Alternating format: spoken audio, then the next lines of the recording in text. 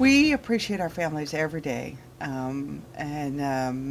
sometimes it's not openly recognizable. So it's great to have this month where the whole nation and all of our military brothers and sisters and all of our great friends and extended family members and our businesses and everybody across the nation recognizes the military family.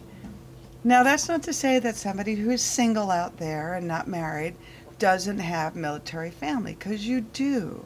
And I get that all the time. Well, I don't have family, Fleet, I'm not married. Yes, you do. You have your parents, you have your sister's brothers, your cousins, your nieces, nephews. You have us, your fellow shipmate, because we are your family as well.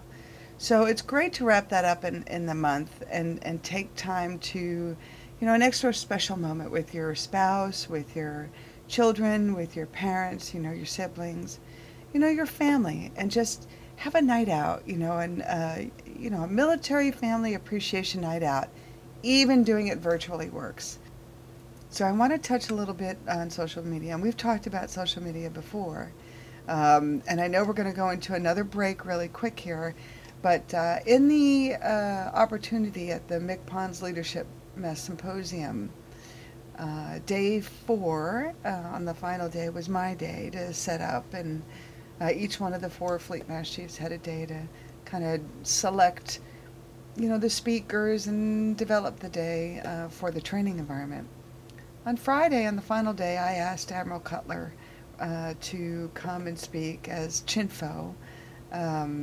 She was here as Captain Cutler on our CNE-CNA C6F staff, and then went to DC and had a couple of different roles, and then eventually promoted to Rear Admiral, and she is now the Chinfo.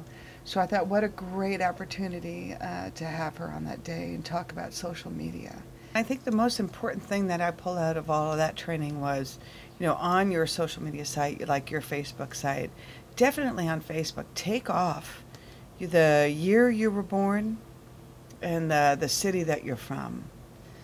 Because, again, hackers and things like that, particularly for our family members, they will look for people on social media that don't have like the secure mode on so that anybody in the world could see your Facebook.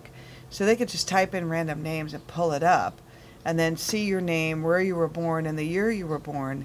And then they can go and search for and access your Social Security, your birth certificate, all of that stuff, and steal your identity. And the last thing we want is for anyone to, have their identity stolen. But absolutely for our family and, in the military, because then that opens up a whole nother access, to secure environments. And so be very careful. Don't expose too much of yourself. The intent is for our uniforms to be uniform. In that word, in that definition of uniform and uniformity. And not so that we all look, eunuchs, and so forth, and that we're a bunch of marching people in the same, and we all have the same haircut and all that. That's not the intent. But we do want to have a proper fit so that as we wear our uniforms, that we are looking fit in our uniforms, fit for fit. And so, yes, we do want to have a little bit of a tailored look. We do want to have a proper fit for women and designed for women's wear, and a proper fit designed for men and men's wear. Different heights, different shoulders, different hips, different structures. But the uniform, design, if you will be similar. So the female jacket for E6 and below will modify into the dress blue jumper.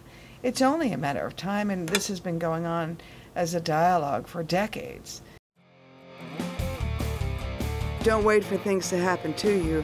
Make them happen for you.